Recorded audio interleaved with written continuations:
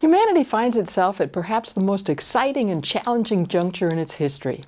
When our early ancestors traded their nomadic ways for fixed addresses, they presumably initially allowed their waste products to fall wherever they were produced, and they took freely of game for food and trees for energy.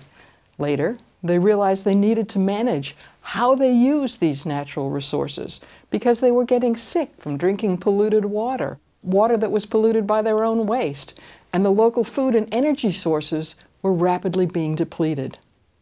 As the global population grew, it became obvious that management of resources at the regional level was also necessary, as the quality of our air and the water around any given region is influenced by the actions in neighboring regions. Climate and other impacts of human activity that can be seen at the planetary level have now made us realize that there's a need to manage our use of resources at the global level. A catalyst for moving into this phase in human history may well have been the pictures of Earth from space sent back to Earth by Apollo astronauts in the 1970s. I know you've all seen this picture because it is one of, or maybe even the picture that has been most downloaded from the internet. Despite its age, this photo continues to fascinate us, and there are two things about it that are so obvious I can guarantee you have never really stopped to contemplate them. Firstly, it shows clearly that our ancestors were wrong to call this planet Earth. More correct would have been to christen it water or ocean, as the ocean covers over 70% of the Earth's surface. The other salient feature of the Earth that can be seen in the photo is that our planet is not connected in any other way, has no umbilical cord, if you like, to any other body in space. Thus, this picture provides proof that once we've used the natural resources upon which we are dependent, those resources will not be replenished. The photo also shows us that it is essentially impossible to really get rid of our waste. Plastic in the ocean? Where else would it be when we since the 1950s have known that it is essentially non-degradable and our culture has embraced its one-time use? Climate change? Our society has since the Industrial Revolution relied on combustion of nearly inert solid carbon products, which has resulted in an excess production of carbon-containing greenhouse gas waste, including CO2.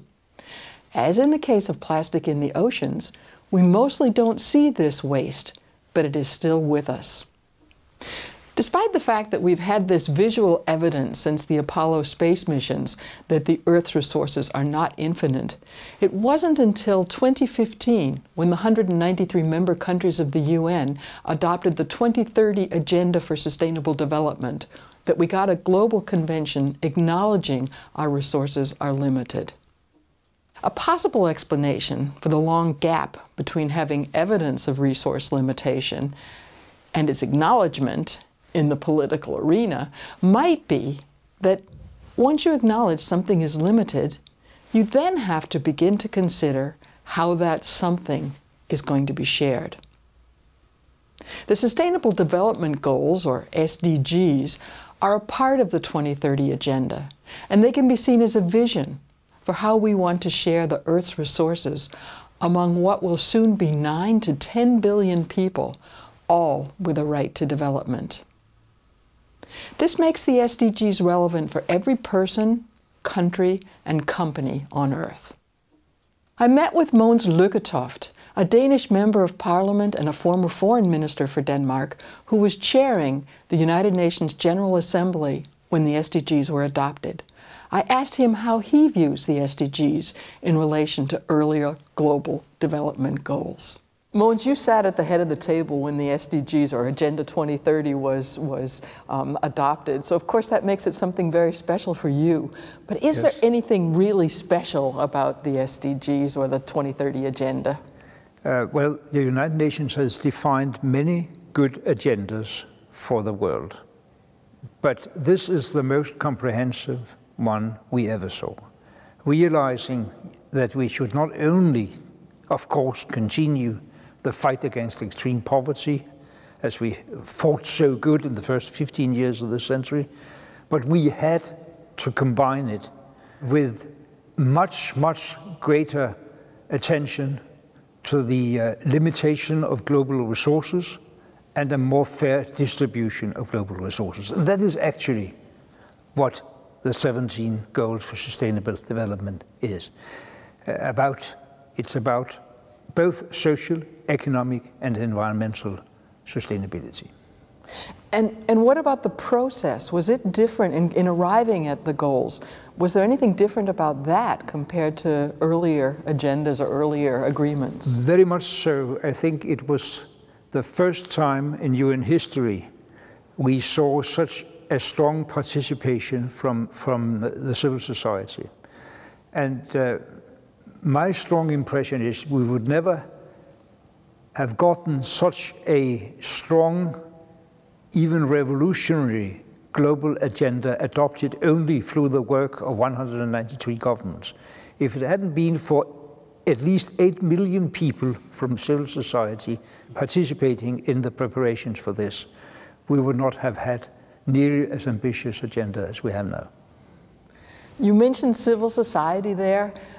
I've noticed, and it's really a good news, that very many companies are also picking up on the SDGs.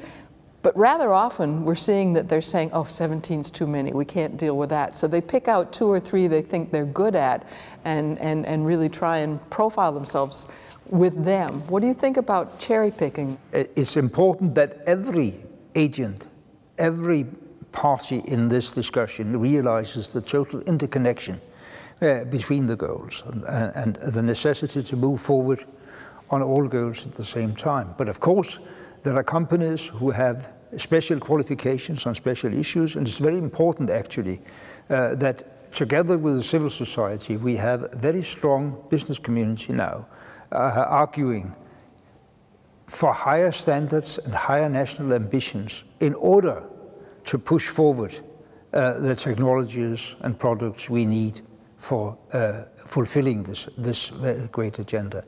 I think that what we see now is that in the forefront of this, besides the NGOs, we have the big cities, big states, for instance in the US, and big companies. We need much more attention from national governments still, but it's a good start that we have these strong partners in the business community and the civil society. Mogens, I know it's impossible to look into the future, and I'm not going to ask you to be a soothsayer, but how important do you think it is that we make these goals, that we achieve these goals? It's really existential for humanity. Existential. It's necessary to realize that Goal 13, climate change, is the most urgent one, because without really changing the development on climate, without really limiting the global warming, we will not be able to mobilize the resources for all the rest of this very great agenda, because that global warming will create huge forced migration, new conflicts, a lot of resources being sucked away from the totality of this agenda. That's why it's so urgent to act on climate. In doing that, we'll be able to make progress on a lot of other issues on this agenda as well. Thanks very much, Mogens. It's a great honor to be able to speak to you about the SDGs. Thank you very much. The UN Agenda 2030, with its SDGs, is built up upon, but further develops, the understanding of global sustainable development, which was introduced by the World Commission on Environment and Development, established by the UN General Secretary and led by the former Norwegian Prime Minister Gro Harlem Brundtland. The Commission's report came in 1987 and is published as a book with the title Our Common Future. Popularly, however, it is usually called the Brundtland Report. The Brundtland Report made 2 very important points. Firstly, it emphasized the importance of intergenerational equity. In other words, the report argued that we must not, through our resource use today, lower potential living standards of future generations. Secondly, the Brundtland Report argued that sustainable development must include In addition to consideration of economic sustainability, also environmental and social sustainability. At the time of the Brundtland Report, however, it was not really possible to define what was meant by environmental and social sustainability. The past 30 years has brought us much closer to an understanding of these two sustainability components, and they've been specified in many of the Sustainable Development Goals. In essence, environmental sustainability requires that the human demand for resources is brought to and maintained within the global supply of these resources. And social sustainability demands that certain basal human rights are respected. I recommend that you go to the UN SDG website and familiarize yourself with the 17 goals. Associated with each goal, you will find relevant facts and a number of sub-goals or targets. Please take some time to study them before the next lecture.